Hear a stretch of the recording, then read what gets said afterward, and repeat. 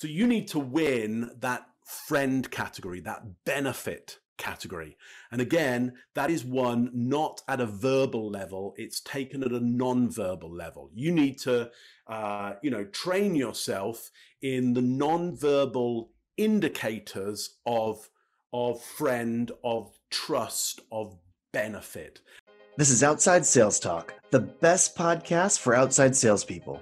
I'm your host, Steve Benson, and we're here to chat with the world's top sales experts so that you can get their best sales tactics to level up your game. Welcome back to Outside Sales Talk. I've got Mark Bowden with us here today, and we're going to talk about the power of nonverbal communication, leveraging body language for sales success. Welcome to the show, Mark. Hey, good to see you, Steve. Thanks for having me around. Absolutely. Well, just to introduce you, Mark is a global authority on nonverbal communication. He's been voted the #1 body language professional in the world for the last 2 years. Mark is also the founder of the communication training company, TRUTHPLANE, where he trains professionals on how to use their body language to stand out, win trust, and gain credibility every time they communicate. His client list includes presidents, CEOs of Fortune 500 companies, prime ministers of G7 powers, who will remain unnamed, I suppose. Absolutely. He is the best. He's a best-selling author of 4 books on the subject of body language and human behavior, including the famous book, Winning Body Language for Sales Professionals. So I'm really excited to have you here, Mark. This is fantastic. I've got a handful of questions for you to teach the audience, some of the stuff that you know. So first off, most salespeople often care too much about what they're saying, and they don't pay that much attention to how they say it. Tell us about how nonverbal communication affects sales pitches. Yeah, sure. So we judge people instantly on their image, on their behavior, on their non-verbal communication, and we create what we call a framework for what they say. So you may have an incredible verbal pitch, you may have a great product, may have great service. That's all well and good, but people are making a decision around how they take in that information, and especially whether they can trust you, and if you are credible and your product, your service is credible based on the behavior that you frame that pitch with. And we do it instantly. And when we've made that judgment about you, that judgment tends to stick as well. Yes, it can be undone, but then there's work for you to do to undo it. So I would suggest you want to create a great first impression, because that first impression, whether it's true or false, sticks. And then that first impression gives us a framework by which we judge your content, your pitch, whatever you deliver to us. So that's why it's so important. Absolutely. Yeah. And I can, we've only been talking for a few minutes here, but I can just tell that you're so animated when you speak. You move your hands, you move your head, you move your eyes. Like it's almost like you're dancing or something up there. Like you've got a cadence or a rhythm that I think a lot of people could learn from. Just in fact, I would say all the people who are listening to this on a podcast, I'd switch for this episode over to YouTube and watch this guy, because it's interesting to watch. It's like there's a lot to this is a whole area that I can tell that I don't know very much about, and I've got a ton to learn from you. So, well, actually, to that point, so we can get people to make that switch to video, why don't I just quickly tell you about 3 types of gesture that I'm using specifically, which are some of the things that are attracting you to what I'm saying and getting you really confident around what I'm saying. The first type of gestures that I'm using are open palm gestures, and you'll see those a lot. I'm doing them for you right now.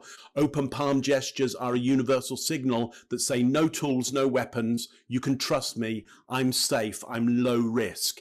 If I'm low risk, my product, my service for you is low risk as well. So if you're wanting to help your clients, your customers, with a sense that what you have for them makes everything in their life less risky.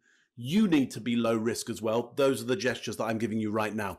I'm also giving you what we call baton gestures. Baton gestures are the gestures that conduct along to the rhythm of my speech, like a conductor's baton conducts along to the rhythm. Oh, okay. Yeah, Baton. I was like baton, like a gesture. batter. Yeah, no, Baton. not a big stick. A small stick that a guy in a tailcoat or a woman in a tailcoat might wear as they conduct along. Now, these help you understand the rhythm of my speech. Yes, your Broca's area, the part of your brain which does speech, listens to the sound, but it also looks out for rhythmic movement. I'm giving you really strong rhythmic movement as well. What this does is makes your brain more comfortable listening to me. If you're more comfortable, then you're more comfortable in me, you're more comfortable about my product, my service for you. One last type of gesture which I'm using is what we call illustrator gestures. These are the gestures that literally draw pictures for you. It's like if I were to say higher and lower and actually show you higher, one hand higher and one hand lower. Again, your brain loves to see illustrations of what I'm saying. If you mix all of these together, you get somebody who's way more compelling. And let me give you just one example of that. I'm going to now hide my gestures from you on camera so you don't see anything. Same person, same product, same service, same expert for you. And what I'm going to tell you is that I have some help for you that I think will radically improve your ability as a salesperson. And I want you to trust me around that. Alternatively, I'm going to show you this person where you can see my baton gestures, my open palm gestures, and my illustrators. And I'm going to say, I have some help for you that I think can radically improve your ability as a salesperson. And I want you to trust me around that. Now, give me some feedback, Steve. Is there one of me that you have a bias towards? Is there one of me that you're more comfortable with? Yeah, I mean, absolutely. I mean, you can just see it jump right off the page. I mean, it's and I can't put my finger on why. It's like a lizard brain thing or something, Yeah, right? But it's exactly that. Why is it? Yeah, no, it's more dynamic. It's more interesting. Like but it makes me want to get my hands in frame here. Yeah. So look, it's happening. This is working on a part of your brain which is unconscious to you. If you were conscious of the part of the brain that this is working on, you wouldn't be able to get on with your daily life because you wouldn't be able to make decisions quickly. The part of the brain that I'm talking to now, which is what we call the reptilian brain or the primitive brain or the brainstem or the R complex, it's the part of the brain that judges the world instantly based on the images and patterns that it sees around it. I'm just giving you patterns that it likes. And so you like me more than the person who you don't see the patterns of. Because when insufficient data, your instinct defaults to a negative. So if I don't show you stuff, you just default to negatives. If I show you more, you get more optimistic about me. Therefore, you get more optimistic about everything that I have to say. So I could have a great pitch for you, okay? But if you don't see my gestures, it will seem like a worse pitch. Same pitch, and you get to see my gestures and these specific baton gestures, illustrators, and open palm gestures. You get more optimistic about that pitch. So interesting. Yeah. So I insist everyone stop listening to the podcast. Go go to the YouTube version of this. Like seeing this guy is fantastic. Yeah, just go to we put them all on the Badger Maps YouTube channel, and just Outside Sales Talk is a what do they call it? It's like a series. There's like a bunch of videos together, that section. And this is going to be like number 115 or something. Can't miss it. Just search Mark Bowden. But this is fantastic to see. This is a guy you got to see, not listen to.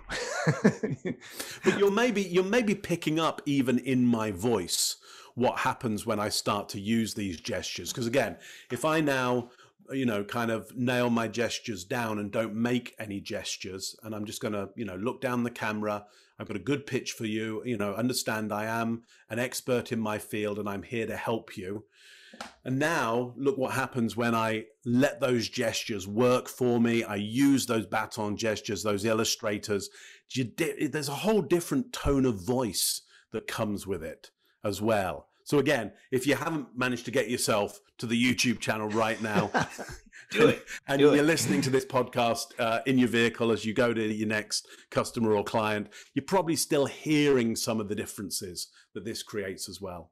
Yeah, and another thing I'm seeing that you do, you're very animated with your face, right? Like, so your face is like using big gestures, and your eyes, I've noticed, especially, like you're opening them and moving your eyebrows around. It's there's something to learn there too. Yeah, so we call it animation. As you say, you're very animated. Animation, great word, comes from Latin anima, which simply means life. It means to be alive. What I'm trying to do, especially because this is via video, or for those of you listening, this is just via sound, is it would be easy for your brain to think that I'm not alive right now. Because, this is a recording. Be easy for your brain to go, this is a little bit dead and lifeless. So I'm doing things that trigger your brain into recognizing this is a live human being more right now. And again, that engages you more. Now, if I were live in front of you, I might not be quite as big and animated. I might do, but probably not quite as big and animated, because you would literally know I was live right in front of you right now. And again, that would raise the stakes. The moment two live people come together, the stakes are relatively high. Via video, via sound, stakes become lower because we're not in the same geographical location. There's less risk for you, more risk when I show up live. Hope that makes sense. Yeah, no, it does. And when you're doing these gestures, it actually reminds me a little bit of that movie Tommy Boy, where he's like in the sales scenes and he's like selling like his product in a box. He's like, I could take a crap in a box and put a guarantee on it. When he's giving his pitches, like, and he's obviously a very animated guy, and he's like, moving his hands around, and like, and so the way you're doing it actually kind of reminds me of him, the way he's like, I can put this in a box. Well, yeah. I mean, look, the thing is I'm maybe being a little more extreme, so that, if you're watching this right now, you can really see what I'm doing, because it would be terrible if it was so subtle. Everybody came away from the video going, yeah, I mean, I don't know exactly what he was doing. So I'm being really clear for you. Yeah. Right now. But yes, ultimately, we all know this, is that there's having a great product and service and being able to explain that to people, but then there's really animating it for them and making it really live for them and getting them really engaged in it. If they don't engage, they're not listening. And if they're not listening, it doesn't matter how good your pitch is. Their brain has a hierarchy. And that hierarchy is looking for what is most valuable to me right now.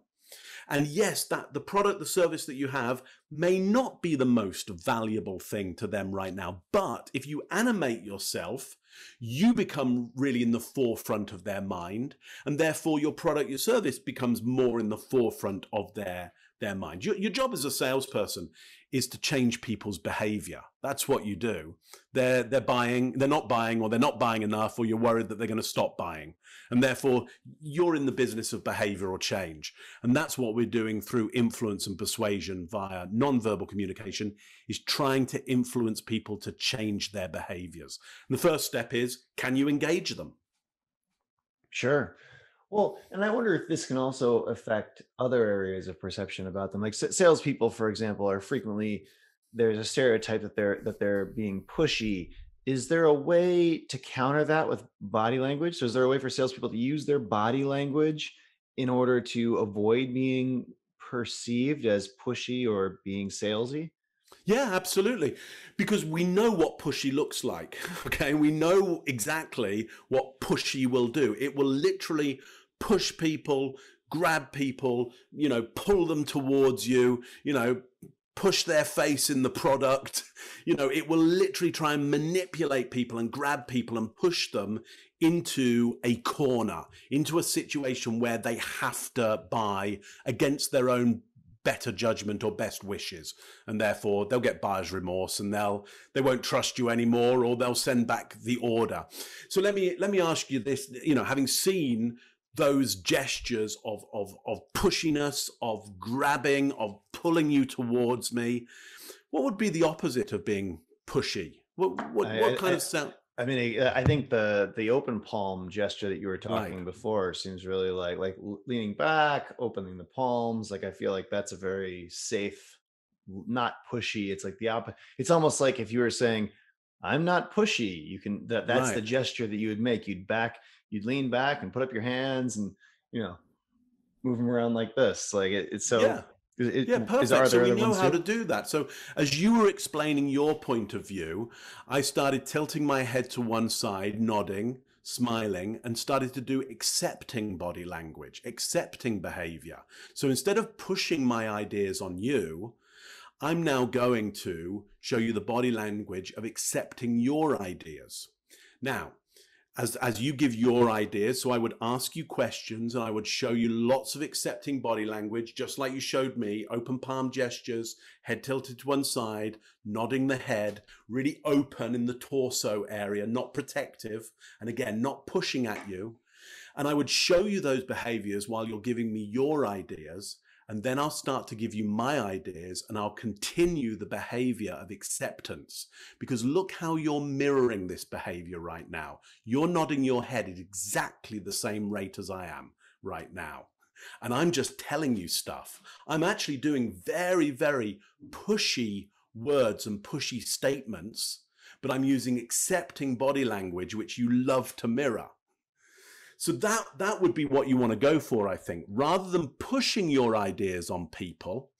Hear their ideas, do accepting body language, keep that accepting body language, and then deliver your ideas, and you'll see they nod along with you in an accepting way. Accept them first. That's what we call influence and persuasion, because influence, again, is Latin, and it literally means to be in the river with the person, in flow, to be in the river with them. So you want to join them in their thinking, accept their thinking, keep that behavior, and then verbally you can push your thinking, but you don't non-verbally push it. Does that make sense, Steve? Yeah, absolutely. I've never thought of the etymology of influence, but yeah, like fluid influence. Yeah. Okay, yeah, very very cool. Um, so you you say in your book that salespeople can earn their customers' trust without saying a word. What's the secret to that?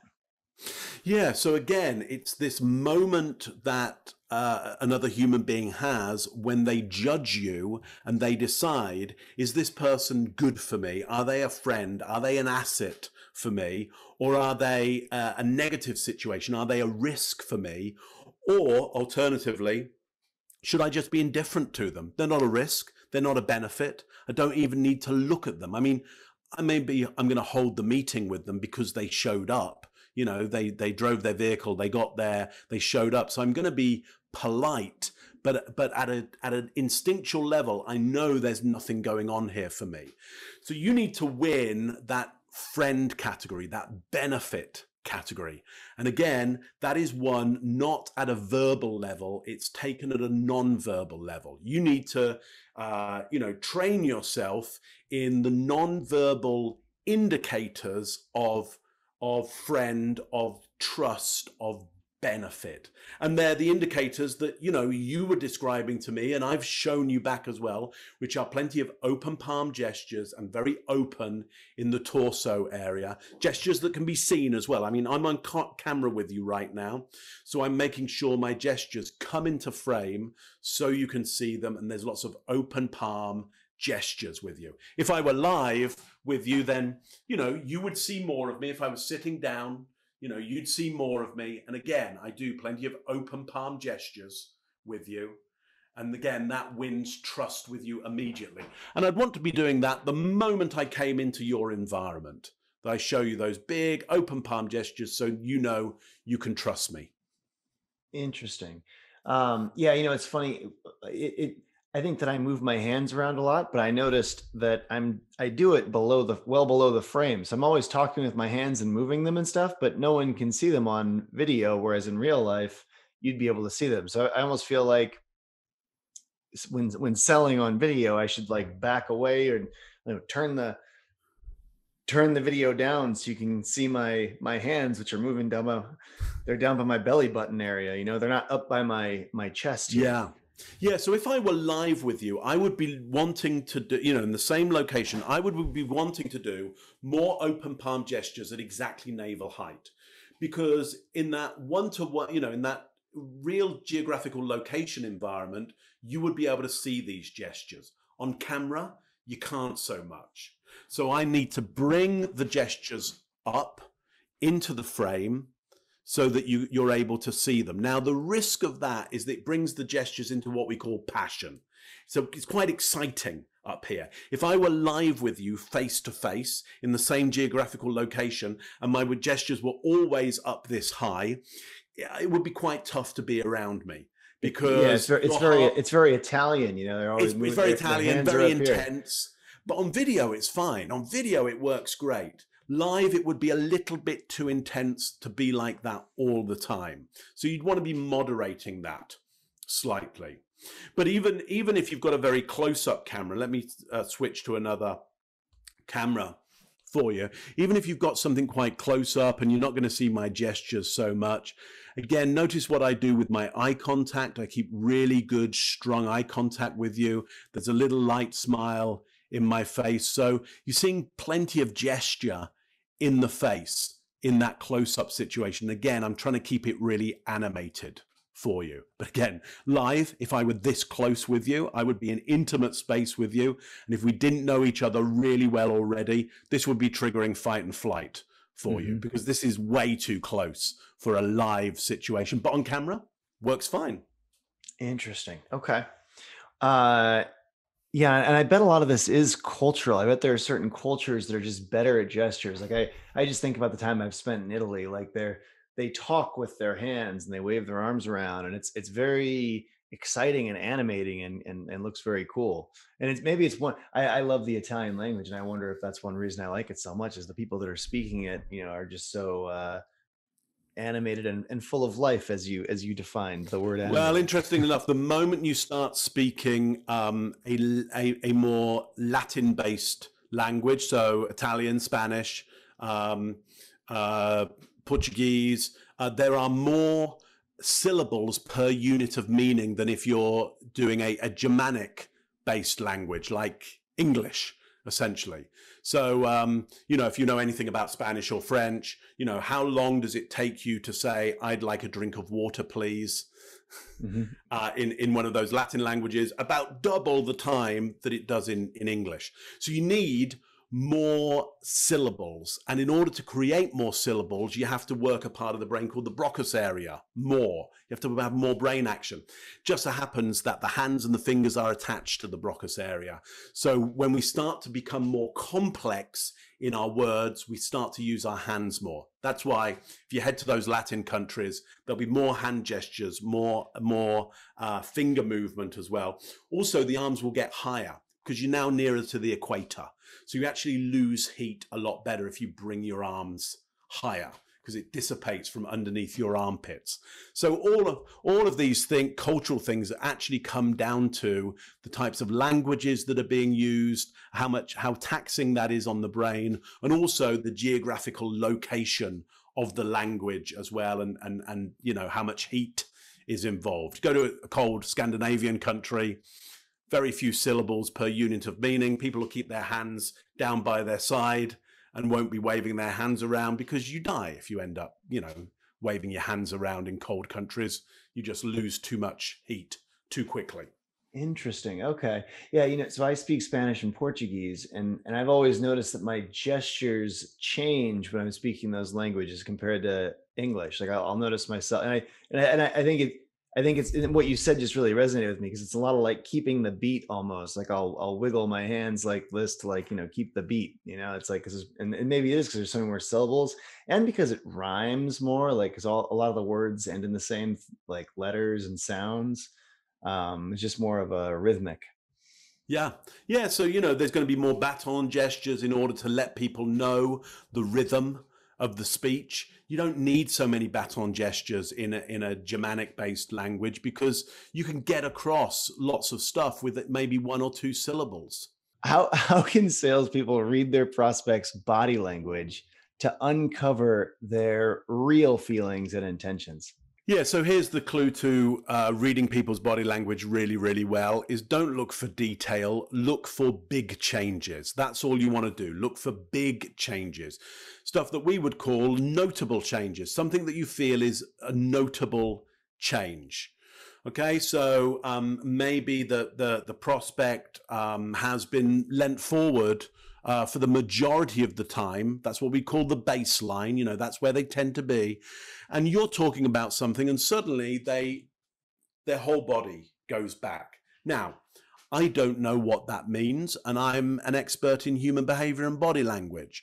But what I do is use that in order to ask a question. So I've noticed there's a big change. So I stop what I'm saying and I just say, so I'm just curious, what do you think and feel about what I've been talking about? So I'm now using an interrogation question with two ideas, think or feel.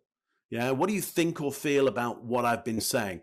Because I want them to tell me what's going on for Right. them. Because they I could be know leaning back because you've just made them rethink their whole life and existence, or they could be possibly. leaning back because they're like, wow, that was a stupid thing he just said because that doesn't relate to my Right. business at all. Right. Could be anything. Listen, let's just look at kind of folding arms because this is a classic in body language that people go, oh yeah, you know, if they fold their arms, they're closed off.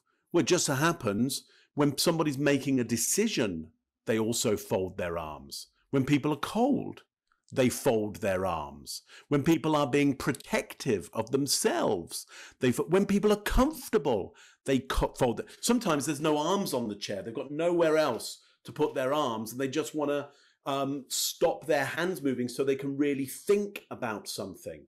So I don't know why that prospect just folded their arms, but I'm going to ask. So I'm going to find out why.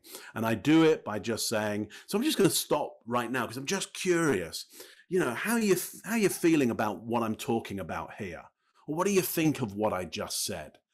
And now I'm just going to listen because they might go, you know what, I really like this. Or they might go, I hate this idea. This is ridiculous. Or they go, I just need time to really think about this and work out the math. I don't know what they're going to say, but certainly I know what's going on in my head. What I want to know is what's going on in their head. And body language indicators are a signal to start investigating sometimes. Hope that makes sense to you, Steve. Yeah, well, and you just mentioned like the temperature, and so how does the environment impact the way people feel, the way they behave with their gestures? What actions should salespeople take in order to control the environment in a way that can put their prospects at ease? Yeah, put a warm cup of coffee in somebody's hand. It's one of the best things you can do. We know for sure from tests that if you put a warm drink in somebody's hands, they become warmer to the ideas that you're giving them. They become warmer to the idea. Give them something with sugar in. I mean, unless that you know they're diabetic. But you know, essentially, if you give them a environment full of resource for them, if you lower the risk of the environment for them and you raise the resources that they have, they will be biased towards that environment and you. So that's what you want to be thinking is how can I make any environment I come into lower risk and fuller of resource? And that way you're going to see that clients and customers like having you around at a really unconscious level. Interesting. Yeah, the sweetness of the coffee and the warmth of the coffee. That's very interesting. Um, yeah, and we do a lot of cold water in Western cultures, but in Eastern cultures, like no one gives you cold water in China. It's always it can be just plain water. It's still going to be like warmed up and heated and like and that's really Western, I think, to give cold water. Yeah, I think, you know, refrigeration is quite a westernized kind of idea. Everything's better if it's colder. So yeah, sure. If it's an overly warm day, then yeah, to put something really cold in somebody's hand and to say, oh, I thought you'd really appreciate a nice cold one. So again, now I'm being really specific around I have supplied the sensation that they're about to get. And it's about appreciation of that. So again, I'm now layering on the influence and persuasion to say, I'm a person who can change your environment for the better. Yeah, I think this is great. And what about in the virtual world that we find ourselves in? And for the record, it's the end of January 2021. What tips do you have for salespeople who may be interacting with people virtually right now? How can they set up a positive environment in virtual meetings? Yeah, so really strong eye contact for a start. Make sure that one of the techniques that I use is to get a smiley face on a post-it note and stick it behind my camera so that it attracts my attention towards that smiley face, and make sure I keep getting consistently strong eye contact down the lens rather than being distracted by everything else going on the monitor. Make sure your camera is raised to eye level. It's very easy if you're using a laptop, and let me just show you that right now. Very easy if you're using a laptop to be in this kind of situation here where you've got the up the nose shot there. Again, notice the difference. Imagine, well, I am selling you something right now. I'm selling, my expertise. I'm selling an idea of, some techniques to help you. There's this expert, and I'm here to help you with your communication. Or alternatively, let me use the same camera. All I'm going to do is take my waste paper basket, pour out the waste paper, stick my waste paper basket underneath my laptop. Yeah, so same lens, same person, same camera, and now the camera's at eye level and I'm looking right down the camera. I'm an expert in my field and I'm here to help you. Yeah. Do you have a bias? My guess is you have the bias towards the person who is at eye level with you and is getting good, strong eye contact. In fact, we know that eye contact raises your levels of dopamine, which is the neurotransmitter that says things are going to get good. Also notice I'm quite well lit up in here. The lighting is good. Your brain prefers the light to the dark. It feels that the dark is more risk and the light is less risk. So again, you don't want to create, in fact, let me just, unlight myself here. Let's turn some more lights off here. Turn that one off. So again, same person. Yeah, just now a darker shot. Same person, same expert. Oh, let me now move it down here. Yeah, exactly same person. Yeah, same expert. But again, it's just darker around me now. Do you have a bias? My guess is you do. All I did was add light. You can have the best camera in the world. If there's no light, it doesn't work. Notice as well, I've got lights in the background here, which don't help light me. They help light the environment around me. Lights on in a space has been an indicator for millennia that you are welcome and that there's something intelligent going on as well. So again, I've got lights in the background to give you this sense of you being welcome. I've tried to create a welcoming space here. You get to see my sofa, you get to see pillows, you get to see a blanket, you get to see the lights on. It's hopefully an environment that welcomes you and you feel safe and comfortable in. And that's, going to create an environment that you're more likely to buy in. Right, that makes sense. It's a comforting space, and you can create that feeling even though we're remote. Very very cool. Um, in one of your videos that I saw, you said that charisma can be taught. How can salespeople learn to be more charismatic? Yeah, it's really simple. There's lots of models there on charisma with many different factors or a few factors that go into charisma. I'm just going to give you what I think is the most important factor of charisma, which is simply focus. Yeah, somebody charismatic. Yeah, they've got a very strong single point of focus. You know what they're doing. You know where they're going. You know what they're saying. It's very clear and focused. So at the moment, notice how clear and focused I'm being on looking down the camera, pointing towards you being the most important thing. I say the word you a lot. Now let me be unfocused at the moment, and have several things that are going on for me at the same time. Again, how charismatic is that? And now I'm going to go back to the single point of focus, which is looking down the camera at you. My guess is that feels to you more charismatic, more engaging than the person who has many points of focus going on at the same time. Now, life is full of many points of focus, but I'm picking one. So the charismatic person picks something and goes for it and makes it clear what's happening.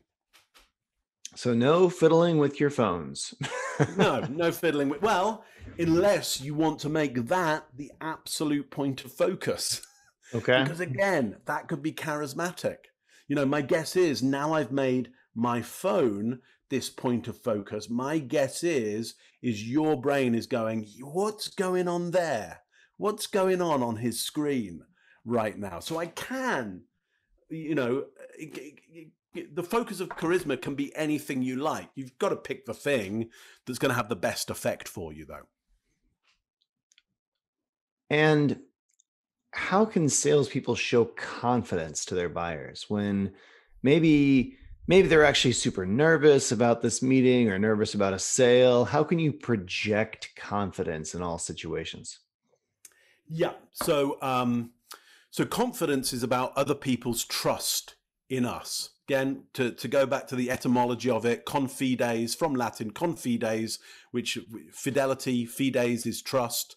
So when somebody is confident, in you, it means they trust you. That's all. So for you to be confident in me and feel I am a confident person, it's not about me, it's about your trust in me. So what do I do to get you confident about me?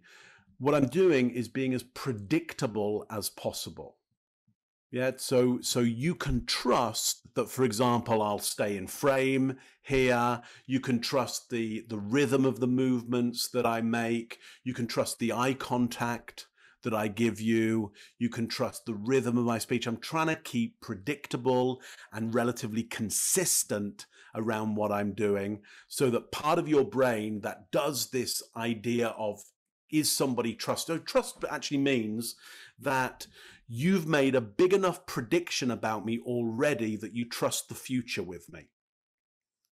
So if I were to offer you something that you don't know, okay, I say to you, okay, so I've got a video product, training product, and you've not seen that product, you've not studied that product, but based on your experience of me so far, 0 to 10, 0 being least, 10 being most, how good do you think that product is? 0 to 10, 0 being least and 10 being most. What's your prediction? I mean, I'd predict it's great. I mean, that'd be just from what I've seen so far. I would guess that the product is great, and you're right. You make these decisions not knowing anything about the thing, right? Right. So, would you be prepared to tell somebody else? Okay, and I know you have not seen this product. Okay, would you be prepared to tell them that you think it's great? That's harder having not seen it, but but I could say, hey, if I said, hey, if you see anybody today and they're looking for a video product training on communication, would you tell them about it and be pretty buoyant about it and optimistic about it? Yeah, if I ran into someone that wanted something like that, I'd probably be like, yeah, well, I actually just came across this thing. You should check it out. I think it's probably pretty good. Right, you've not seen it, have you? You have no idea about it. I haven't used it myself, but it seemed great. You haven't used it yourself. Do you even know if it exists? May not even exist. No, may not even exist. I haven't seen it. So ultimately, all you have is trust. And I've built that trust over time. Yes, I've built it verbally as well, but a lot of it is non-verbal as well, because I'm saying, oh, tell me this. This video product, the quality of the imagery in it, what's your prediction? Do you think it's high quality or low quality? What do you think? Probably pretty high. Yeah, probably pretty high. Yeah, exactly. You've not seen it. Could be terrible. Could have been done, on my phone from the 80s. I don't know, in the 90s or whatever. Who knows? Who knows? But what you have is an expectation. You've got a promise in your mind. And what's interesting is you would even be willing to tell somebody else the idea in your mind and having never seen it before. That's what really good trust does. Really good trust means that other people will go to their clients, their colleagues, and go, you got to talk to Steve. You got to talk to Mark. You got to talk to this person. Okay. I think they may well have the solution for you. It's like, you don't know whether they have, but you're willing to give that firm referral, that positive referral, because your expectation is they probably do. And that's what trust is about, essentially. A prediction in the future. That's funny. I've actually had people like refer other people to us, like maybe like there's an instance I'm thinking of where like there was a sales thought leader type, a guy that had written a book about sales, and I'd had him on the podcast, and he referred someone to our product. But he'd never actually seen our product. He knew it existed because, from talking to us and from just hearing about it around. But like, I was pretty sure he'd never actually seen the thing, but he still recommended us. we could have been terrible. So Steve, I've had exactly the same. Is that one of my first big client in Canada when I moved to Canada. So this is about 15 years ago. I had a meeting with this guy, and I met him face to face, and I told him what I was doing and demonstrated it and all of that kind of stuff. He then met a client of his, and he said, you gotta meet this guy, okay, because he's amazing, he does this great stuff. This person walked straight into another meeting with somebody he was trying to get as a client, and he pitched me. He had never met me. He'd never met me. And this end client called me up and said, hey, we're told we've got to meet you. I was like, oh yeah, okay, sure, great. I didn't know the guy who'd pitched me at all. So, that's the level, that's the extraordinary thing that can happen when you use this nonverbal piece, that focused piece, what many people call charisma, but the message becomes very, very clear, and the message becomes repeatable and trusted. And that's the key. Now you've got a whole bunch of other people doing your sales for you, essentially. Yeah, absolutely. Well, I've got another one kind of along these same lines. You talked about charisma. You talked about confidence. What can salespeople do in order to make their prospects feel that they're making the right choice? Yeah, really good idea.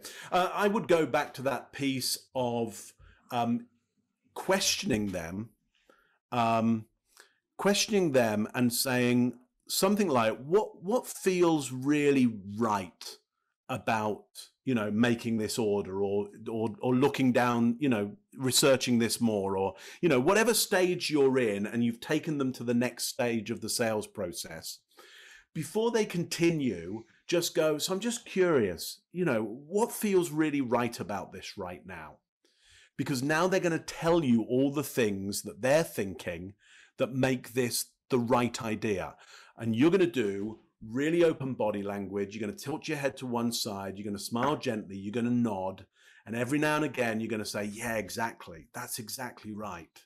So you're going to affirm everything that they're saying in their mind now, they may say some things that you might think, well, that's not really the really good reason for this. The really good reason for buying this is X, Y, and Z. That's what I've been pitching you.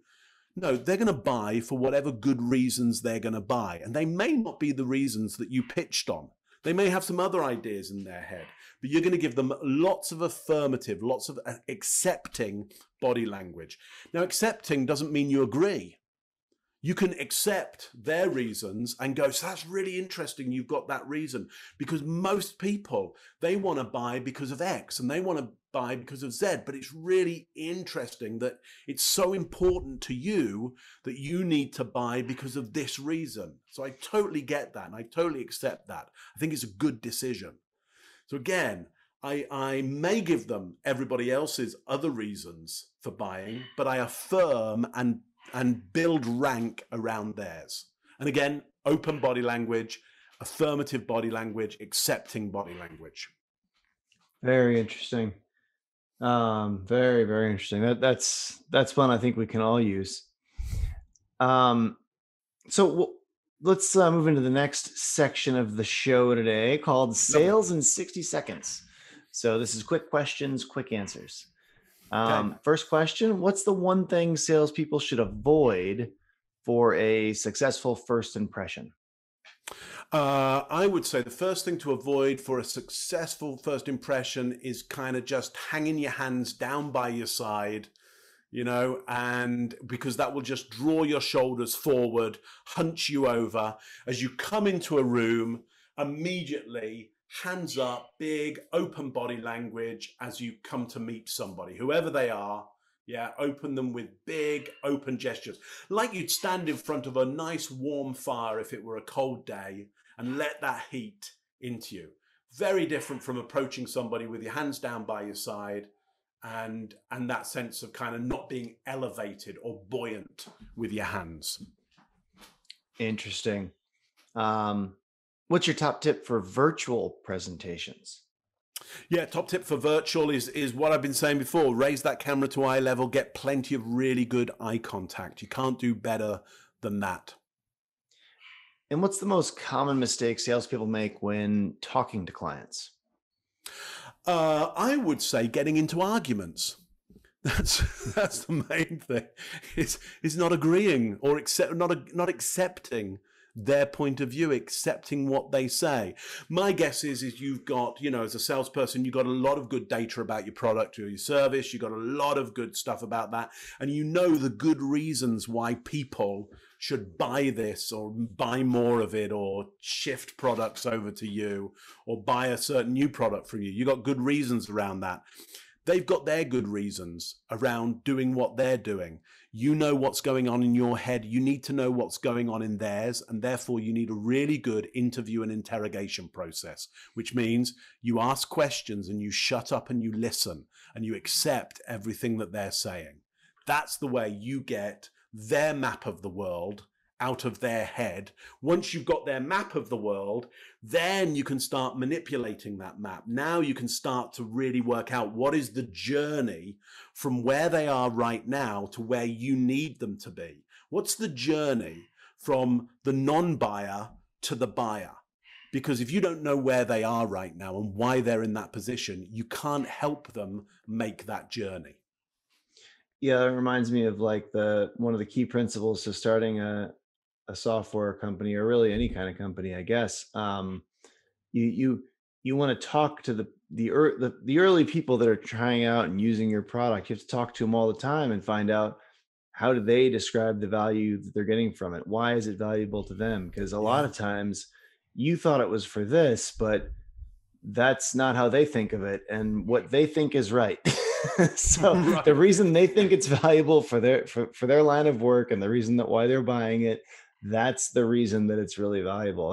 And frankly, like that, we kind of went through this to some degree. We thought we were building a mapping solution. Actually, we were building a routing solution. In the salesperson's mind, it was less that they wanted to see their territory on a map, but it was more they wanted to build out their route or their schedule for the day as a result of having the capacity to put their territory on a map. And so we shifted a lot of our messaging. But you'll notice the company is called Badger Mapping, not Badger Routing. Right. But actually, people don't map with it; they route with it, right? Which Right. is But it would strike me as what they really wanted. I would assume is better productivity in order to have more chance of more sales. Absolutely. Well, certainly an easier life. It's Well, so you don't time. find saving time. I mean, there's the value, and that's because I reckon a map you can get just about anywhere, can't you? Sure, I mean, that's at the gas station. Maybe I should have called it Badger Better Life. Right, exactly. Like, who wouldn't buy that? Who wouldn't buy a better life? had to make it specifically for salespeople, but I mean, I guess I Right. could make anyone's life better, really. Right. Why makes the addressable market way better, way bigger if I just make everyone's But life better. I think you hit a really a good point there, which is, you know, one of the best questions you can ever ask somebody, and kind of look at what happens to their face and look at how they light up and look at how animated they get is, you know, what for you is most valuable about this product, this service, you know, and put, you know, I'm just curious, I'm just interested at the moment, you know, what is really most valuable for you? And it's that question, most valuable for you, because it means that you don't go, oh, I'm really hoping they're going to give the answer that that last person gave, or that's in our marketing material, or that's, you know, in our unique, you know, selling proposition. It's just you're interested what is valuable for them today. May change tomorrow, it could be different, but today, because if they verbalize that and you accept and agree, they love it. Yeah, well, I mean, when as you described that, it kind of felt like a setup for a close to me. It's like, okay, tell me about what's so valuable about this for you, and then it's like agreeing and okaying because whatever their reason is the right reason, and it's Yeah. almost like, great. So are we doing this now? Right. Exactly. Yeah. Yeah. I mean, that's what you know, if I'm selling some coaching, for example, some one-to-one coaching with me, or any kind of training product, or, you know, I'll have an initial conversation. At the end of that, I'll go, so I'm just curious, you know, what was most valuable for you about having this quick conversation? Yeah. And then they tell me, they go, well, it was this, and that, you know, they'll give me some things. Sometimes I'm like, wow, I didn't expect to hear that. I didn't think that's what I was actually really selling.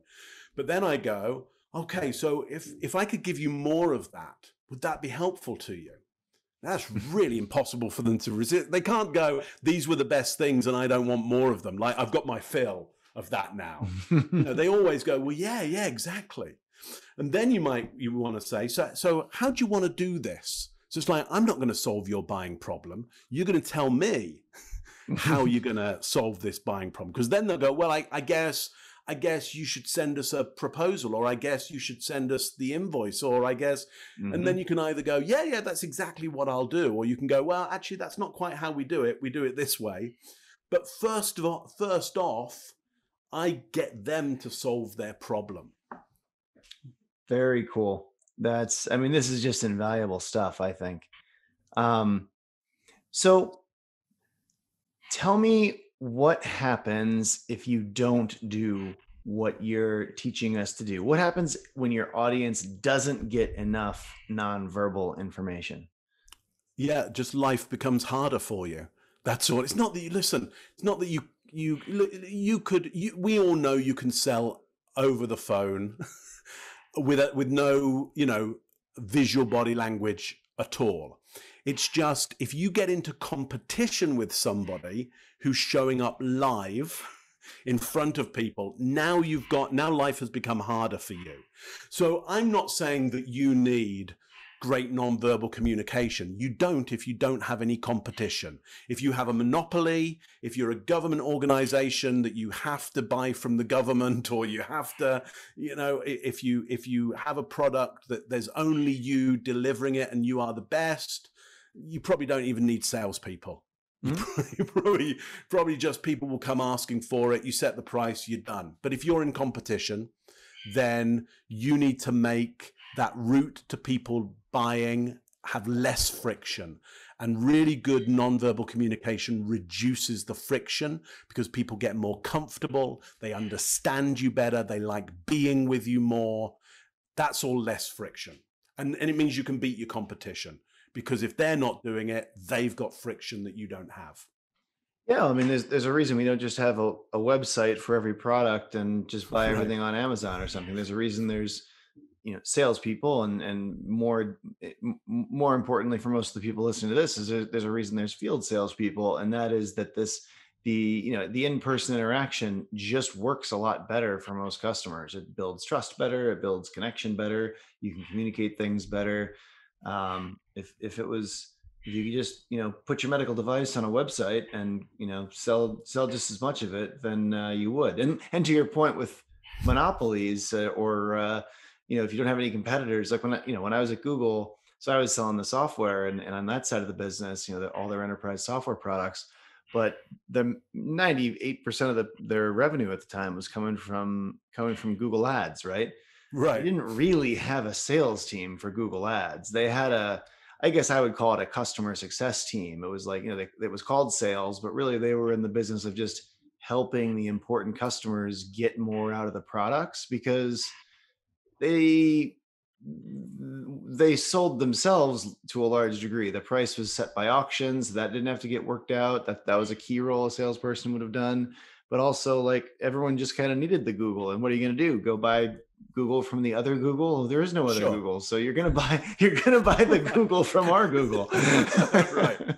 so Right. so yeah, I think what you're saying really certainly rings But true for me. if I was starting up a competitor to that product, and I could get everything else the same, or even not the same, the first thing I'd do is hire a really good salesperson to go to Google's biggest customers and go live and walk in that building and build trust, get Yeah. to know people, do the really great work that salespeople do, which is change behaviors.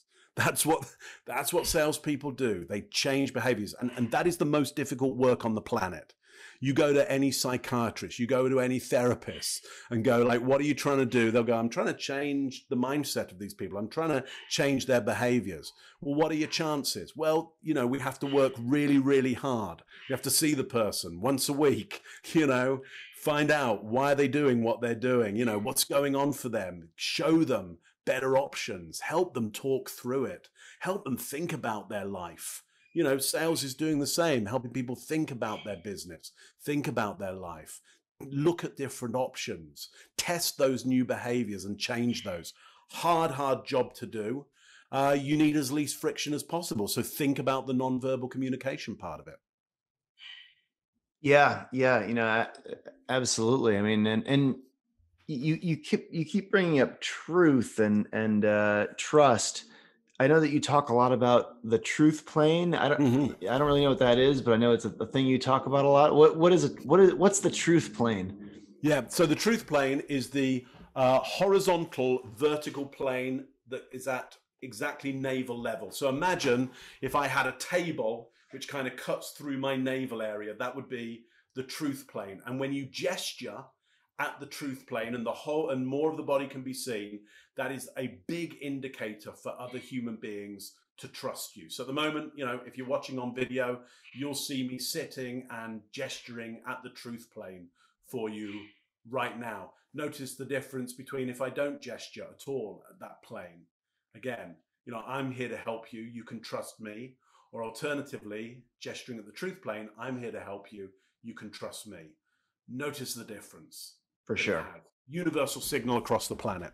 So Yeah. it's one of the biggest indicators we can play with people in terms of them being triggered to trust us immediately. That's why I named my company after it, TruthPlane. Gotcha. Okay. Um, and as an actionable takeaway, what should the field salespeople listening today do as a first step towards improving their verbal communication or their Yeah, nonverbal communication? yeah. So I would start to think about the behaviors that you can do on purpose. Think about behaviors, for example, that you do, which you would call accepting behaviors, accepting body language. How can you increase that? How can you especially increase it when you're feeling pushback from that person you're trying to sell to? When they've got an argument for you, how can you, instead of pushing back at them, be more accepting of them? The more you can perform these accepting behaviors, the more you'll influence and persuade others. Okay, I'm going to try to summarize what Mark's told us today.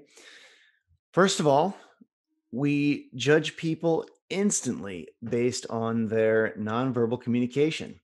And once a judgment is made, it tends to stick. So it's best to make a great first impression. Mark Mark has recommended a few gestures to get started. First of all, the open palm gestures to be very open, show that you're low risk, I think this hits the lizard brain by showing that we're not carrying a weapon. He mentioned you want to use baton gestures, like a conductor carries a baton, gestures that follow the rhythm of your speech. Follow the rhythm of your speech. And apparently that helps people connect with you. You also want to use illustrator gestures, right? So you want to use gestures that illustrate the word that you're saying. And you can see Mark doing this the whole time. He's got a whole bunch of little gestures that he uses with different words. Animate yourself with facial expressions and tone of voice to help keep your customers engaged. Accepting body language helps salespeople avoid coming off as pushy. Use open palms, tilt your head to the side and nod. Read your prospect's body language by paying attention to big changes in their body language. So, like leaning back in their chair after they've been leaning forward, scooting back, scooting up. When a big change occurs, ask a question. Use it as an opportunity, because it's almost like their brain is signaling that they are undergoing some kind of change or have something to say. So ask, so I'm curious, what do you think, or what do you feel, or what do you think and or feel about what I just said? It's a really good way to just stop for a second and kind of get them to communicate, because it's almost like they want to communicate, and they're showing that by making changes to their body language. You can lower the risk of an environment during a meeting. The risk, I mean, it's not really a risky, it's a business meeting, but you can make them affect their lizard brain, let them feel comfortable during a meeting, and therefore more open to your ideas by giving them something warm, like a warm cup of coffee. During a virtual meeting, you want to make sure that the camera is at eye level and not below you and looking up your nose. And you want to make eye contact. You want to have a welcoming setup behind you.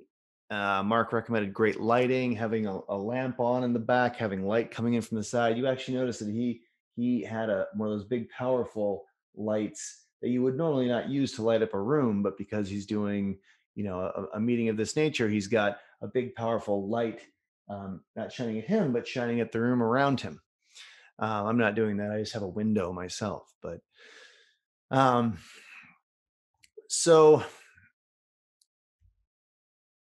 to be charismatic, you want to choose a certain point of focus. Your customer should be your focus, and if you're fidgeting and moving around and looking at your phone, it makes you seem less charismatic.